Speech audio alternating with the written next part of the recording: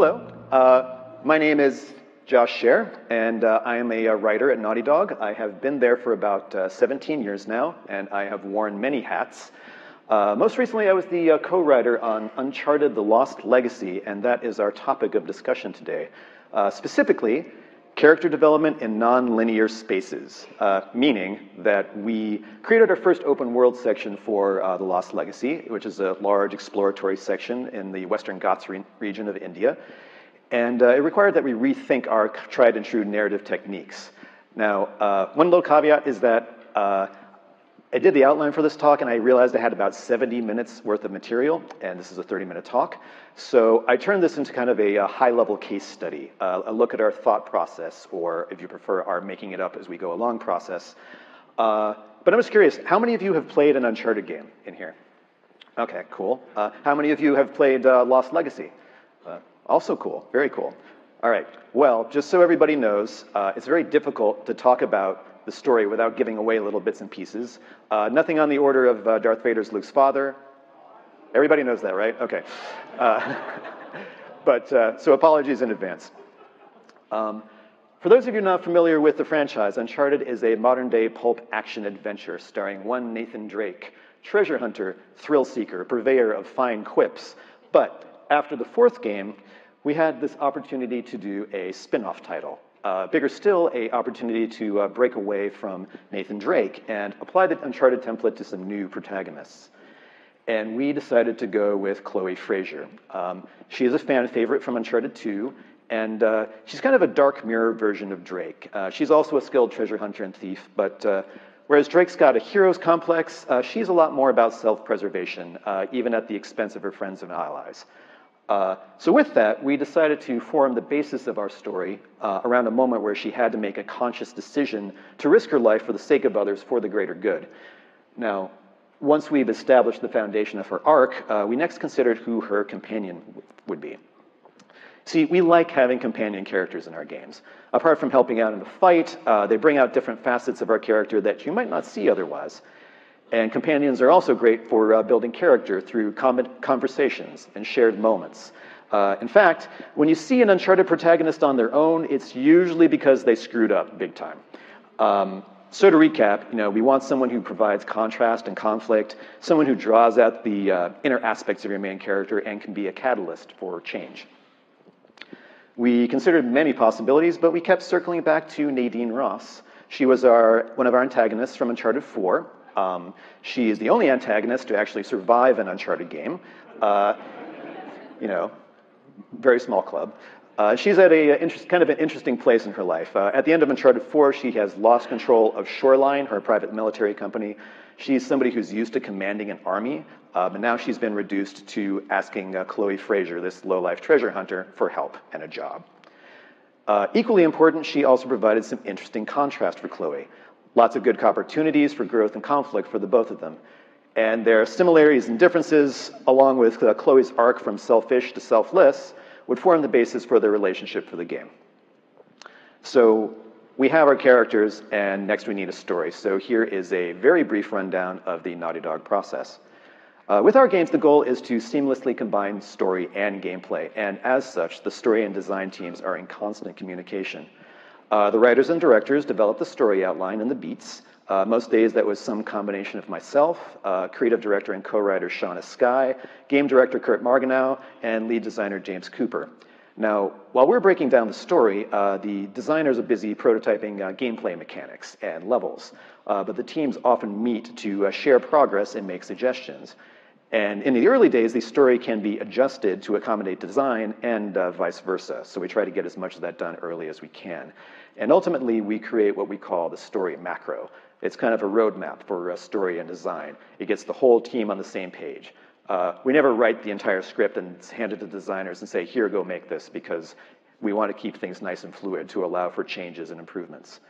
Now, not to say that anything's set in stone, it's still a living document, and we continue to fill in these story details.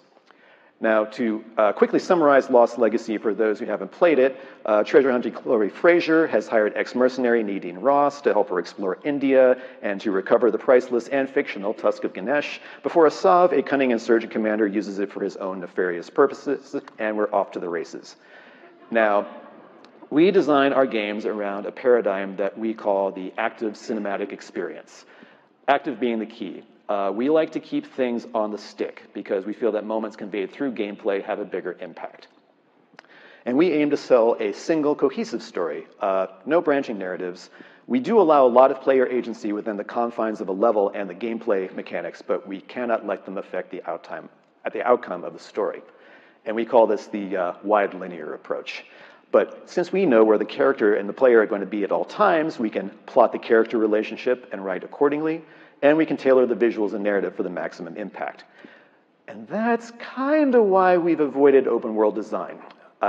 Pacing is paramount in our games, and with open world, the player sets the pace. And if the player doesn't feel the same urgency that your characters do, it kind of throws things off.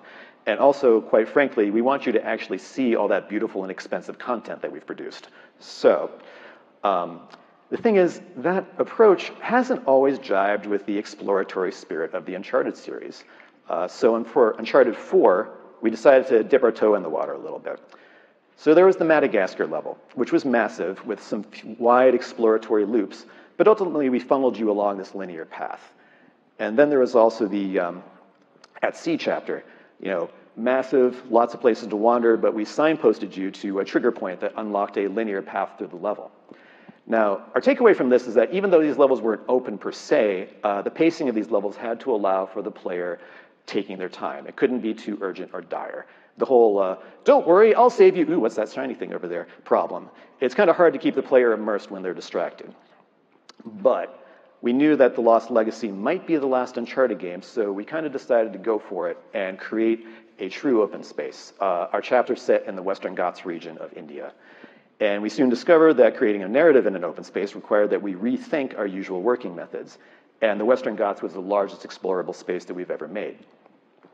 So in this level, Chloe and Nadine climb a tower, conveniently placed as a vantage point. They find 3 ancient Hoysala Empire fortresses, each a mini level into itself. And inside, you climb cliffs, you solve puzzles, and you fight dudes. And once inside, you also find and activate these old valves to open the secret gate to the city of Halebidu. And if you feel so inclined, you also find 11 optional doodads scattered in various places and bring them back to a shrine overrun with monkeys. So, with all the different places that you can visit, and in any order, it all kind of adds up to a lot of different ways to play through the level. Impossible to account for all of them, let alone write for all of them. So, given that, how do we give the player freedom to choose their path while 1, developing Chloe and Nadine's relationship in a consistent way, and 2, not completely blowing our budget and our time constraints? So we started doing what we do with every level, which is to determine which moments need to occur and what info needs to be conveyed to the player. So we created this ever-evolving list, which gradually got narrowed down to, yes, narrowed down to this. That's kind of a lot. And you certainly don't want to do it all in the cutscenes. Now, it's important to remember also that this is just one chapter in the game. A big one, but still, we're not going from to high five, more like professional to tentatively friendly. So all the dialogue had to be calibrated accordingly. So next, we needed to determine where we were going to be doling all that information out. So we started by considering the player's main goals for the level, meaning the actions required in order to progress. Any story progression needed to be tied to one of those key elements. Now, moving along to the next phase of Chloe and Nadine. Can I just say Claudine now? Okay. Moving on to the next phase of Claudine's relationship was thus tied to players activating one of the 3 valves and thus completing one of the 3 forts. For everything else in the level, whether it was the monkey shrine, the tower, the collectible tokens, we couldn't tie the key character moments to those because there was no guarantee the player would ever see it. For the same reason, nothing outside those key events could be vital to the player's understanding of the story. And what's more, we realized that all the dialogue in the level had to be written with a neutral tone as a baseline. Not too friendly, not too cold, because otherwise, depending on where you heard it, it could feel out of order. But more on that in a little bit. So having determined where we would advance the story and the characters, the next step was determining how. So which of our narrative tools do we use to deliver which story beats? We use several tools for developing our characters all along the spectrum of interactivity and player agency. So at the top, in the non-active cinematic experience zone, we have cutscenes. And at the bottom, the dialogue that plays during moment-to-moment gameplay. Each of these tools have their strengths and weaknesses when it comes to telling an interactive story, so I'm going to break it all down like an ancient city. First, we usually use the tools, and then First, I'm going to tell you how we use the tools, and then I'm going to tell you how we adapted them to work in the Western Ghats chapter, starting with the cutscenes. This is obviously the least interactive way to tell a story in a game, but it grants you a captive audience. So we usually start writing these before anything else, because they're independent enough from the gameplay that they can be written even before levels are in block mesh form. And it helps us explore and define our characters. And because they're not interactive, we try to only employ them when absolutely necessary and to space them out as widely as possible. We save them for the key moments where the character beats where we really want to see the emotion on the characters' faces, or we don't want the player to potentially interrupt it. I won't say it's impossible, it's very difficult to get any of these emotions any other way. And there, now you don't have to play the game. Please play the game. Okay. For the Western Ghats chapter, we felt that these were the beats best suited for the cutscenes, as they brought the characters closer and they moved Chloe along from her arc from selfish to selfless, also helping tie Chloe to her Indian heritage and helping set up Nadine's chance for redemption, also setting up Sam Drake's appearance later in the game for the benefit of people who didn't play Uncharted 4. So these cutscenes played after Claudine activated a valve at each of the 3 forts. It advanced their relationship in a nice, simple, linear progression that we could control for maximum narrative impact. Easy, right? Not so much. Why? Because it's an open world game. And the player could visit the forts in any order. If the scenes played out of order, that'd be kind of a disaster. And shooting the same cutscene to work in 3 different locations would be prohibitively expensive. So the solution was that we made the footprint of the 3 valve areas exactly the same. So instead of shooting 3 different scenes per fort, we just shot 3 scenes, and they all played out exactly the same way in each location. That way we could have the 3 scenes play in the correct order and allow Claudine's relationship to progress regardless of the order that you tackle the forts. And it's not going to let me skip, was it? Okay. Next up, scripted sequences. In some ways, these are kind of interactive cutscenes in that we sometimes control the camera or we limit the player's moveset somehow so that we can control the moment. But the player is still in control. It's all interactive. Our big action set pieces fall into this category, though sometimes they are also used for more intimate moments, such as the elephant ride. This is our active cinematic experience. Like I said earlier, emotional things will have a lot more impact if you have it on the stick, in control. And more often than not, we use them as a climax to a story beat. Now, the thing is, we didn't actually really have any of these in the Western Ghats chapter, because in our open world scenario, there's no controlling the pace or the order of the approach, and we didn't want players to hit the high point too early. So we saved them for later. Next up, one of the key components of this chapter, driving dialogue. Given the scope of the level, we didn't want to force players to hoof it all over the place. And what better time to engage in some casual banter than on a cool road trip to the Western Ghats? So due to the degree of interactivity, driving dialogue has some caveats. First of all, there's no fixed camera, so you can't get up close and personal. The player could be hitting obstacles, going off drops, et cetera, et cetera.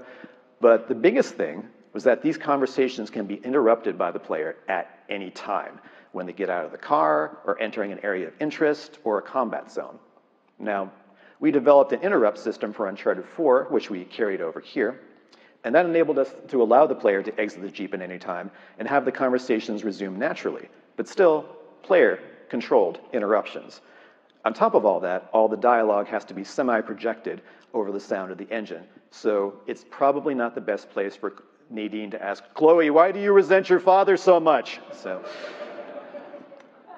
However, it was still incredibly useful for progressing Claudine's relationship. Even though all the driving took place out in the open world, we didn't have to write the dialogue in a neutral tone because we could progress the connection between the characters. We could break up the conversations into phases, just like we did for the cutscenes. The first conversation would play at the start of the level. The second conversation would play after you got back into the Jeep when finishing the first fort, and so on and so on.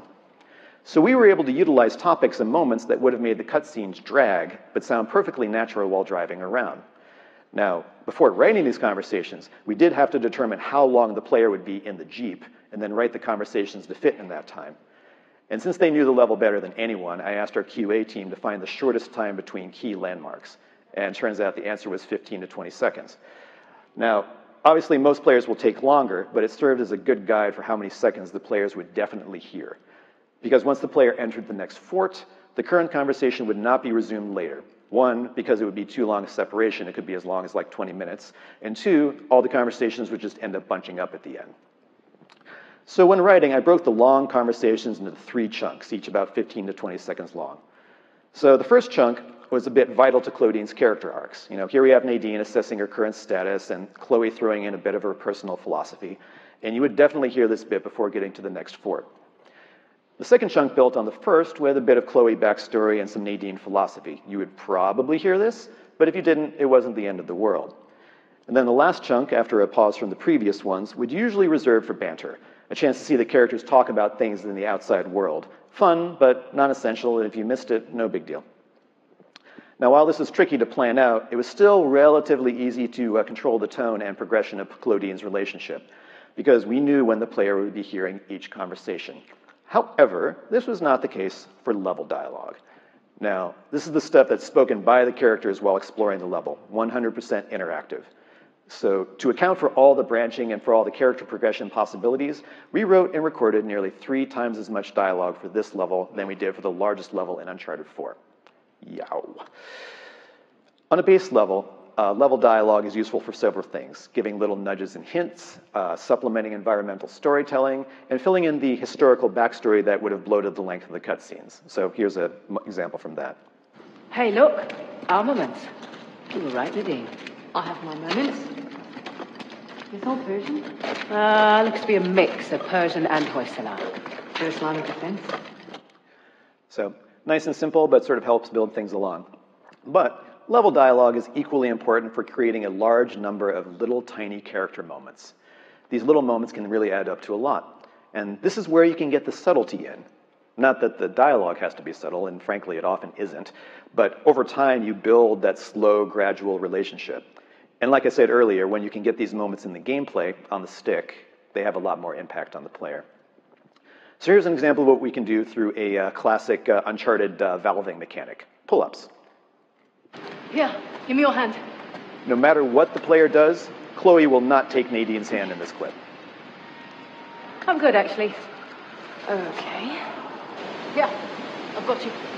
All right, I can manage. Just accept my help. Here, though, she doesn't have a choice. Come on up. But only because you said please. I didn't, actually. Oh, no, no, no! Okay, so that last clip was cheating a little bit because it was part of a small mini cutscene. However, I wanted to point out that up until this point in the game, Nadine calls Chloe by her last name, Fraser. This is the first time that she ever calls her Chloe, and this is something else that we build up to over the course of the game, using that same mechanic that's very familiar. Now, we also use level dialogue to give characters more character. It took us a while to calibrate Nadine's personality. At first, we made her way too harsh in our early drafts, and I really wanted to give her something that you wouldn't necessarily expect from a hardened mercenary. And one night I was thinking of these old animal fact cards that they used to advertise on TV when I was a kid. And yeah, $1.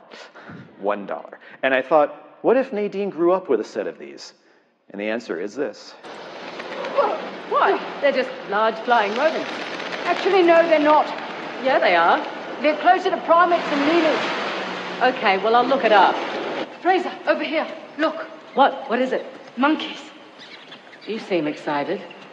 I like monkeys. That's Vasuki, a king of the Nagas, entities that take the form of the king cobra. It shows his control over fear and death. Cobras were always my favorite snake. Don't think I have a favorite snake. So there are many more examples, but this is kind of a way to sneak in some little quirks into Nadine's character without necessarily cluttering up the cutscenes with it. Now, another tool sort of related to level dialogue in our arsenal, if there's something that we want to convey and the gameplay space is just a little too tight to fit it, we will sometimes drop in an optional dialogue prompt. Now, if the player chooses to engage, the dialogue plays out and we put the player into a forced walk and they can't climb or otherwise interact. It's not ideal, but sometimes it's necessary. Now, you can't guarantee that the player is going to hear the dialogue, but most people have this Pavlovian reaction to seeing a button prompt.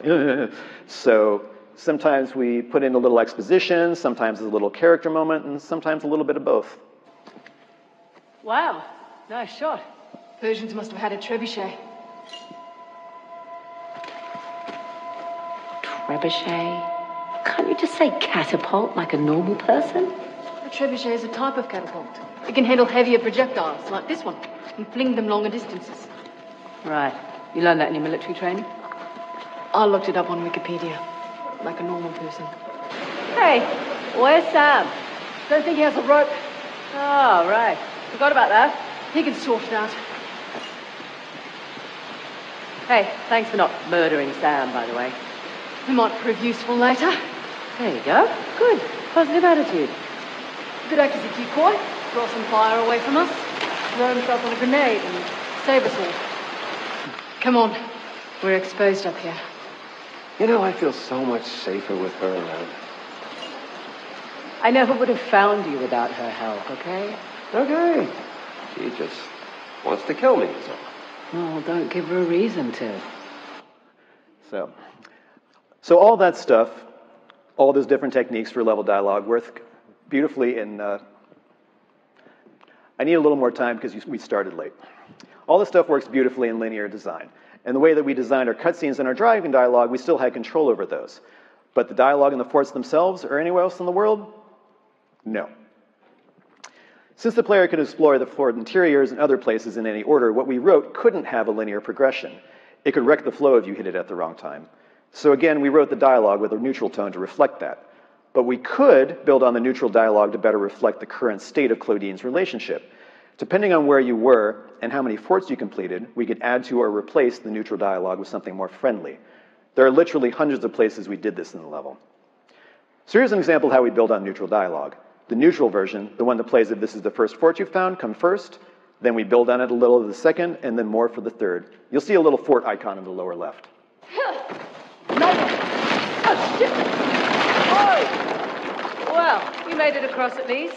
Damn it. See another way over here? Sit tight. Or stand. Stand tight. Copy that. Oh, shit! Oh! Well, you made it across at least. Sorry. I'm sure you can find your way over here. Oh, definitely. Figured you'd want to take the easy way over. Across at least? Sorry. I'm sure you can find your way over here. Oh, definitely. Figured you'd want to take the easy way over. Oh, please. Show me how it's done. Watch and learn. So through this, we can build up the relationship depending on how far you've progressed when you make it to that point. Now here's another example after successfully taking out some insurgents via stealth. That's it. The site's clear. Not bad, Fraser. I'll take a not bad from you. That's it. The site's clear. Not bad, Fraser. There's hope for you yet. Thank you. That was intense. And one more. Hey, look who's here. Grey Langdon. Huh? They're Grey Langdon hunters. Thanks, Jane Goodall. Hey, look who's here. Grey Langdon. Huh? They're Grey Langdon hunters. You're adorable. Shut up. In the interest of time, I'm going to skip the last example of that and continue.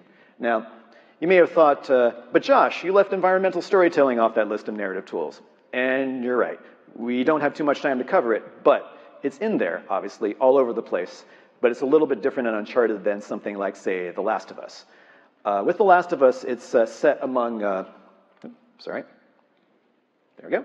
With The Last of Us, it's set among recognizable places and objects from our modern lives, and it's much easier to player to sort of like take it all in and interpret without comment. But with Uncharted, places are much more ancient, so we depend on our characters to comment on it to understand the understanding of the story. We do that through other techniques, especially level dialogue, as you saw a little bit earlier. So to recap, when writing for our open world level, we approached it the same way we would any other level, then adjusted our tools, level dialogue in particular, to allow for player choice. Now, I know this has been kind of an orderly, some might say linear way to explain it, but in actuality, production isn't linear. We didn't figure all that stuff out in order. Our process looks a little bit more like this. And that's okay, because we start with a strong story outline, and then through the organic process of collaborating with design, we flesh out the details and the implementation. We try things out, we take chances, and sometimes you have setbacks. And then you rally and come up with better ideas and get back on track. In a way, we were kind of doing open world design, just in our design process and not in the game itself up until now. But our open design process comes with a cost. We originally scheduled for a game with 4 hours of content. And what we shipped, for various and sundry reasons, ended up being about double that. And this obviously threw things into disarray. So for starters, this list evolved and changed a lot, particularly which bits ended up we included in the cutscenes. And this is no different than our usual process, but in an open world section where had this many moving parts, it led to a lot of hurry up and wait when it came to the recording and the implementation. And on that subject, we also found ourselves in a situation with no really good options. Our short schedule meant that we'd only have time for one series of sessions in the recording booth, with very little time for pickups. And we didn't have time to do tests in game beforehand to properly assess what bits we actually needed. So to cover our asses, we wrote way more than we ended up using, because if something didn't get in on that first pass, it might not get in the game at all. And this, of course, made a tight recording schedule even tighter. Whoops. So if a conversation ended up not fitting into an intended space, we either trim it or we cut it entirely. And last, we didn't use any special software to track all these variations. Lots of that information was either in the script or in my head, meaning that you had to know where to look in the script or know where I was hiding, usually under my desk. So, lessons learned. This whole open world business is really freaking difficult, and obviously Naughty Dog's a little bit late to that party, but we have newfound appreciation for teams who execute open world games and games with branching narratives. But should we ever do anything like this again, we do have some takeaway lessons from the experience. We'll know to tie our character progression to the key goals, because that grants us a greater degree of narrative control. We'll plan to put key character beats in the areas that the player is guaranteed to see. And if you can't tie progression into the specific events in a known order, we need to build on it and track it with the level dialogue.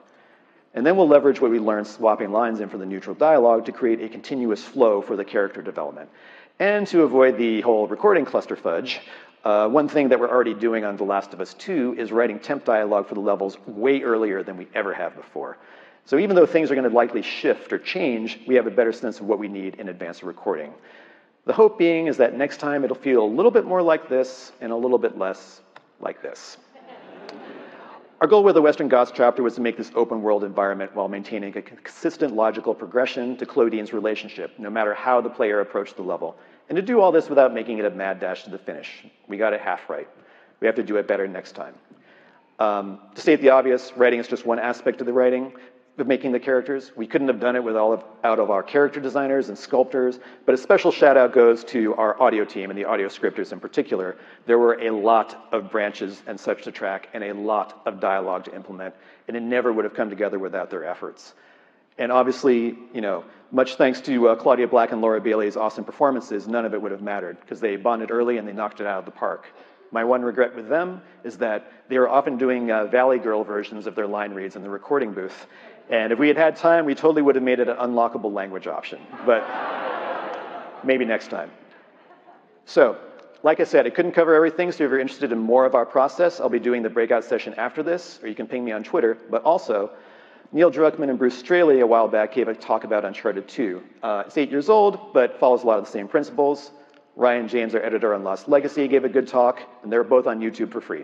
And that's all I got. Thank you for coming.